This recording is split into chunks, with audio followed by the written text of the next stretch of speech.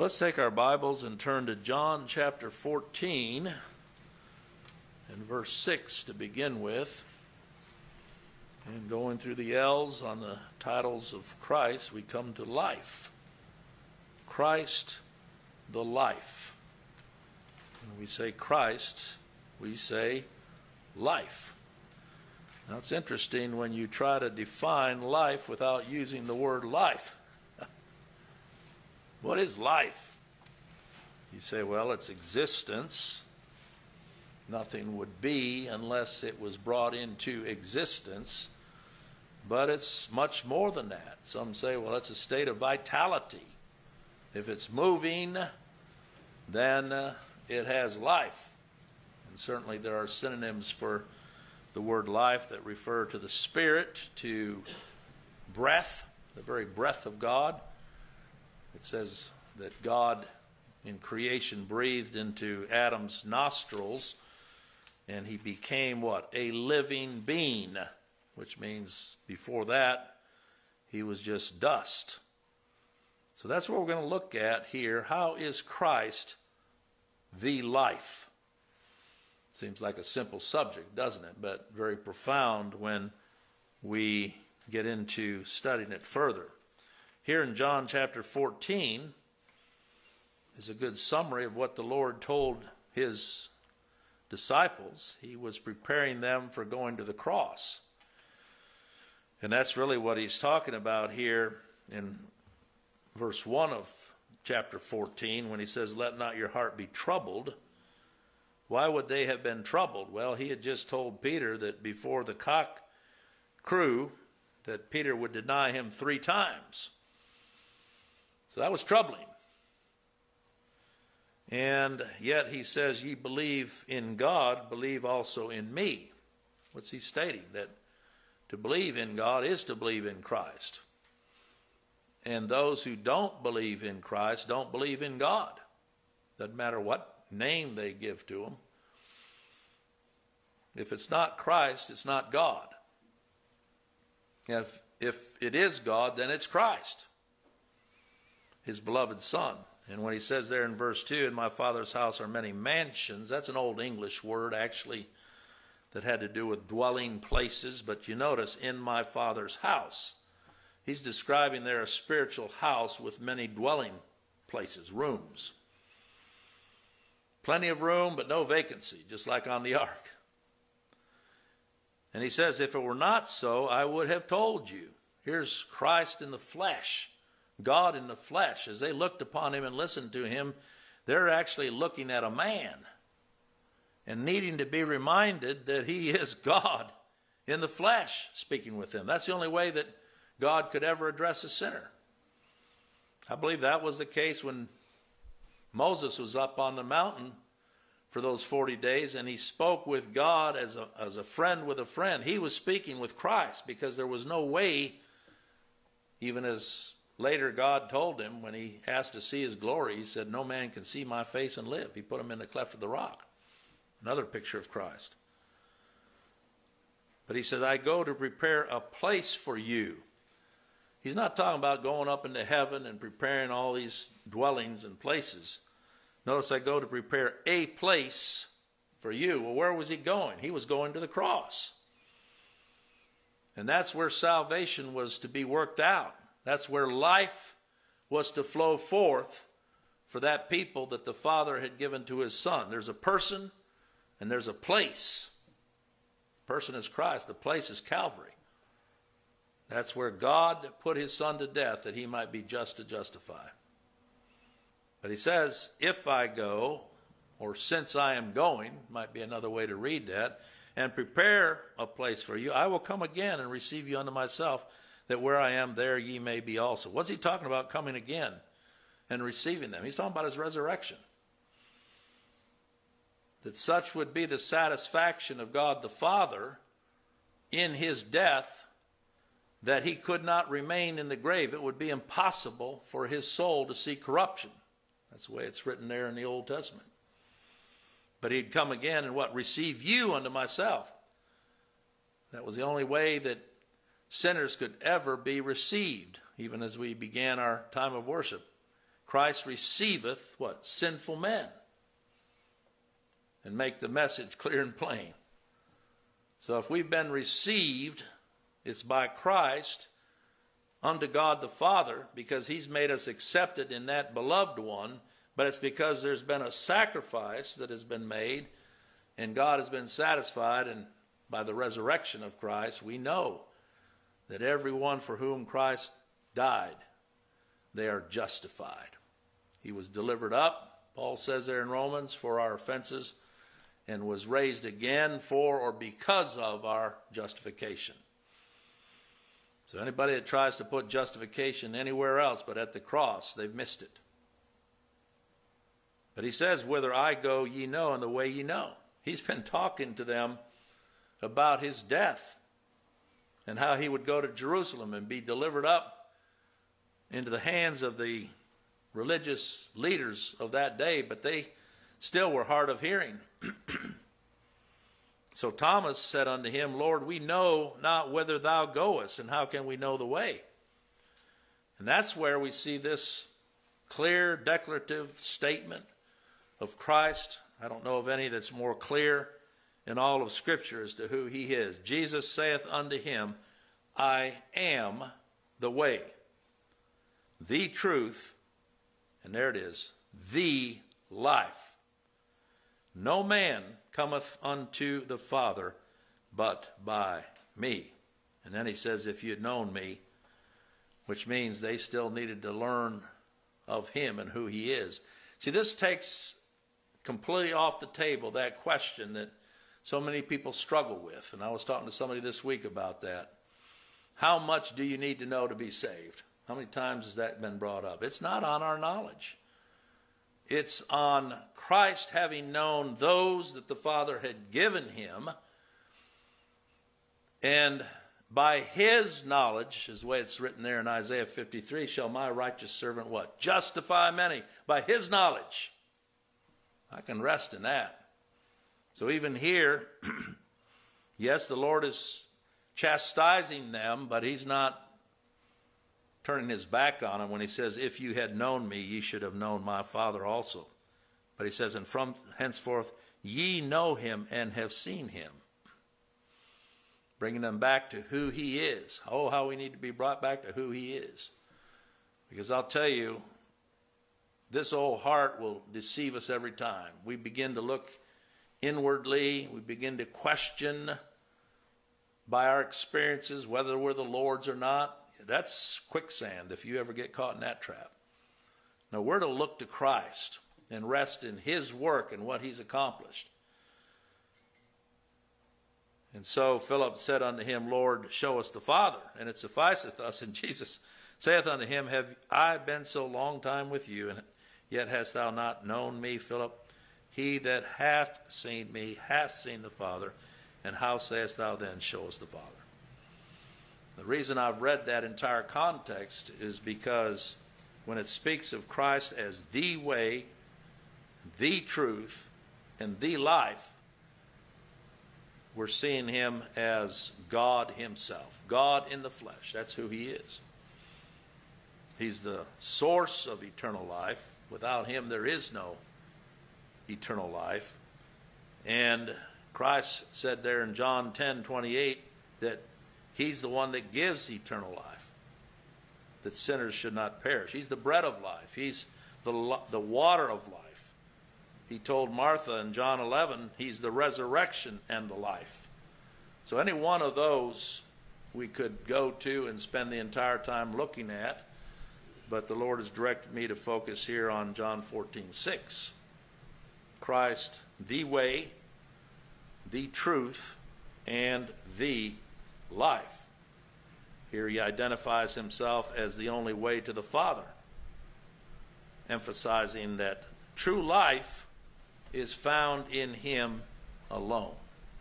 And that's what it takes. It took Christ giving his life that those for whom he died might have life, and that by his Spirit life is given to be brought to Christ and to know him.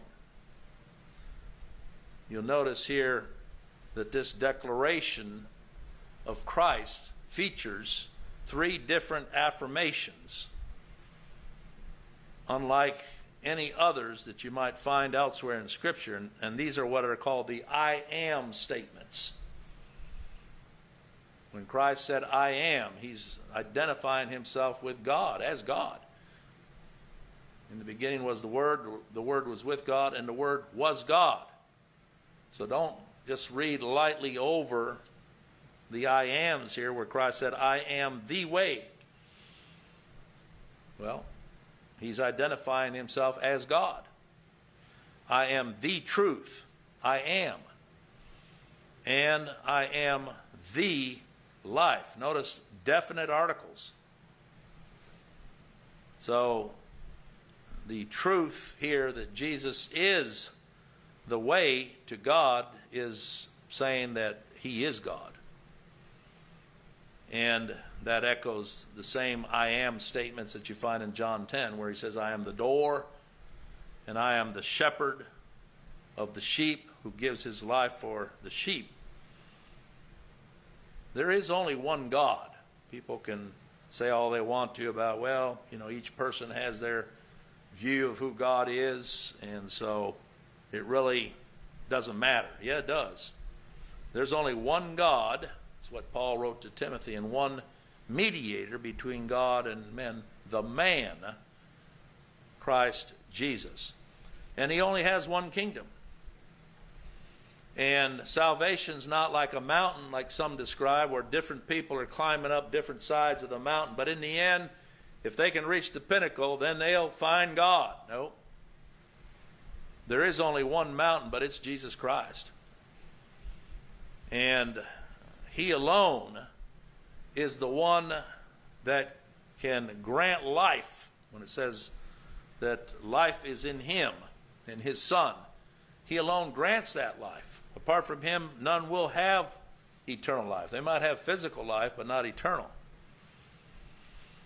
And only those for whom Christ died will enjoy that life through his death.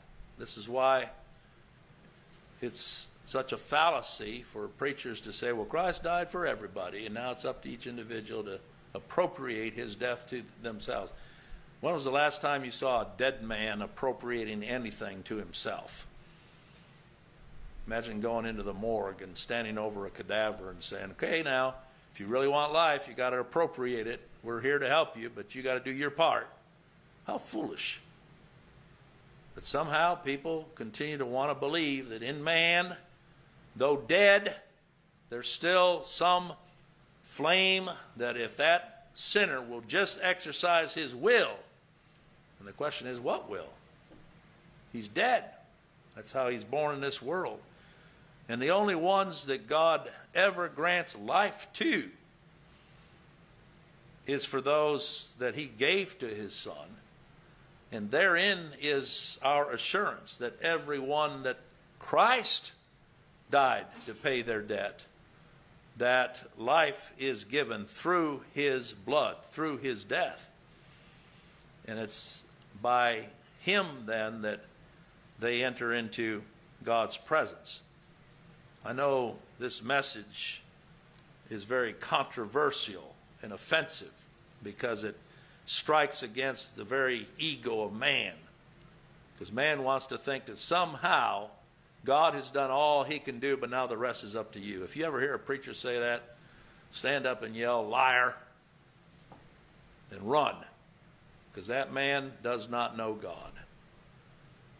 If God were to do all that he could do and lay you at the door of salvation, and all you had to do was reach up and turn the door handle, you couldn't. There would be no salvation because you're dead. You take a dead body, you move it from here and put it over there, it's dead. It takes the very Spirit of God. But that's an offense to man, because man likes to think that somehow, and that goes all the way back to the fall, when Satan tempted Adam and Eve and made them think that somehow, if they ate of that tree of the knowledge of good and evil, that they would be as God. Well, they understood once they partook of the difference between good and evil, but they were brought to see that what they thought would be good was actually evil.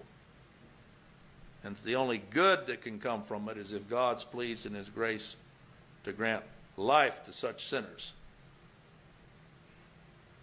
But this is not saying here that Christ is one of the ways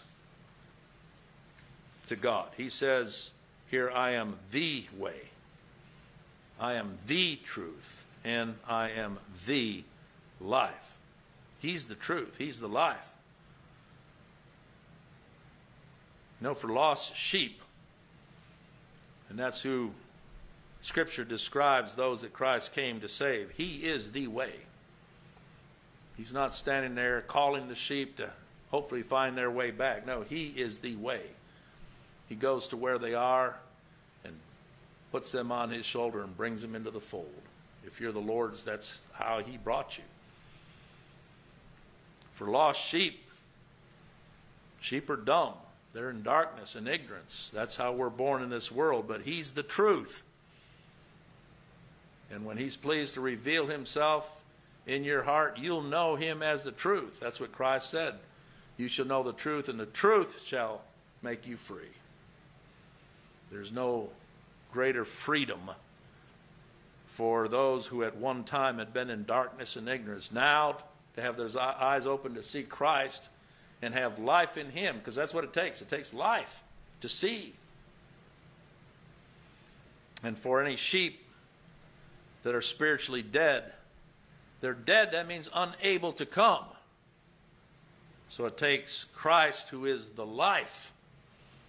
It takes his resurrection life to draw each one of those sheep. Now, in light of the soon events here that Christ was facing, because from here forward, John 13, all the way to the end of John, he's preparing them for his death. These are the messages that he left with his disciples.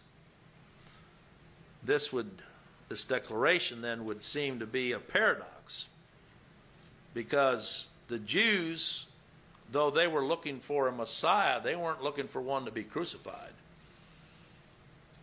And so that's the paradox here. When Christ says, I am the way, he's saying the way is the way of the cross.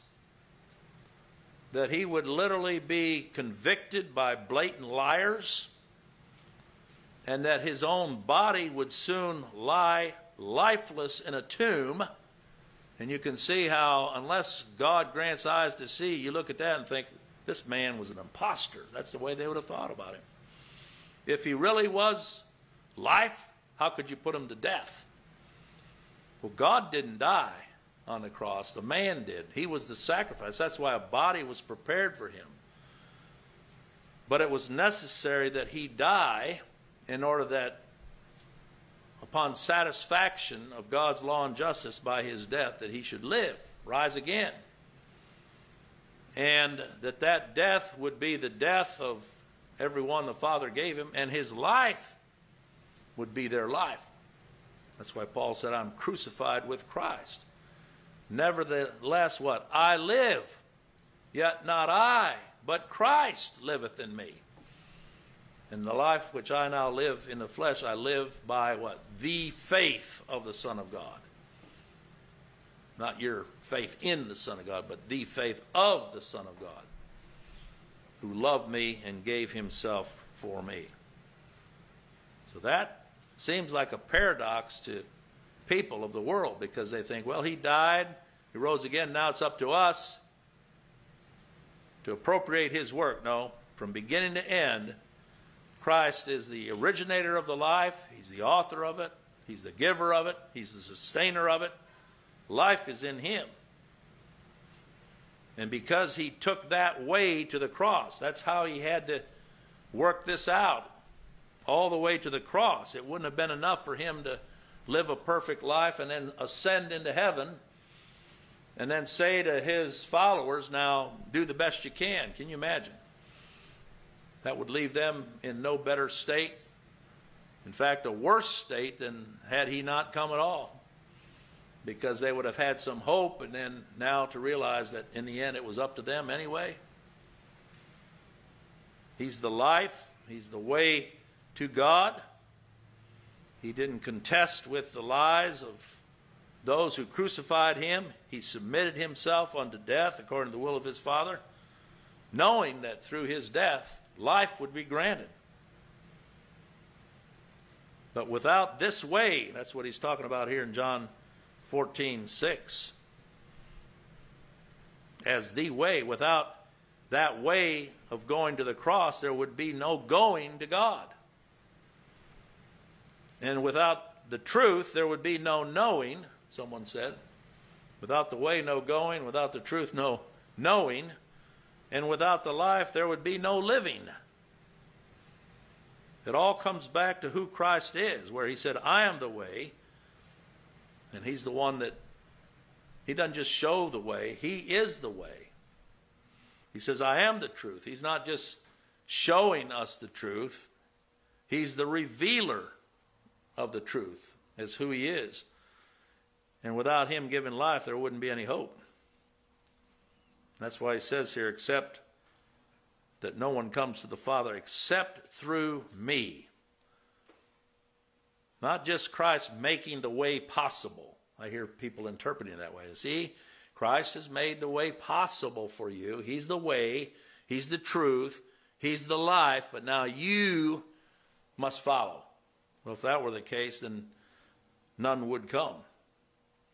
When he made this remarkable statement here, claiming that he was the only way to God, he was declaring that he is the exclusive way. That's the word, a word that people today don't like to hear. They don't like to hear Christ alone. Sorry to talk about Christ, but let me add my will to it. Let me add my endeavors to it. Let me add my determination. Nope. He's the exclusive way. He's the exclusive truth and the exclusive life, to such a point where back here in John chapter 5 in verse 44, he said, how can ye believe, he said that to the Pharisees, which receive honor one of another and seek not the honor that cometh from God only. How can you believe?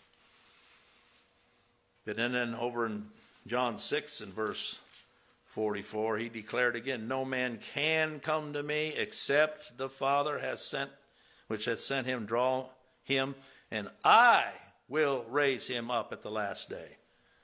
How can he say that except for life is in him?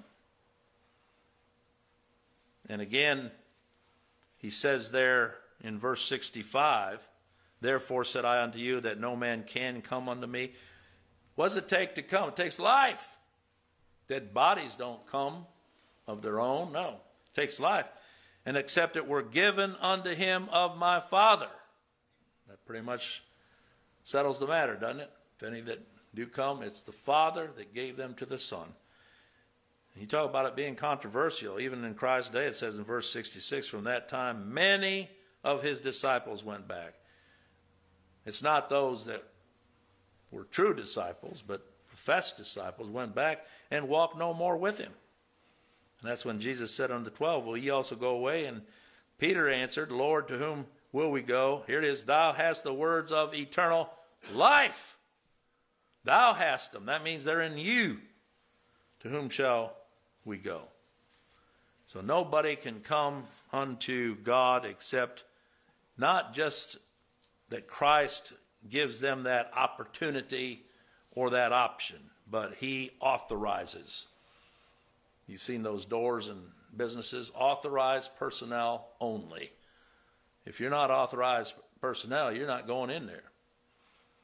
And so, understood plainly, even though this is one of the more controversial things that Christ has ever said and the gospel writer wrote, yet it is the only way. And it is consistent with everything we know about God, that apart from his Son coming, living, dying, rising again, and ascending on high, there is no salvation. And apart from his Spirit giving life to reveal Christ in the heart and soul of those that he died to save, they won't come. That's why people continue to follow their religion. They're happy with it because they love dead works, just like that raven that went out to and fro, feeding off of carcasses and cadavers. That's all people are doing. They might land somewhere where they mention the name of Christ or even open this Bible and read it, but when you hear how they define Christ, really, Christ is set forth as somebody who came to show the way. Not the way, he shows the way. Now you have to follow. It's not what the scriptures say. It's not a matter of personal opinion. I get people saying that all the time to me. Well, it's just a matter of personal opinion. That's your opinion. It's not opinion. What saith the Lord? And the scriptures are clear. People call you bigoted. I've heard that so many times, bigoted. Well, I'd rather be that sinner that lays at Christ's feet knowing that my only hope is in the life that he died to give me and by his Spirit has given me.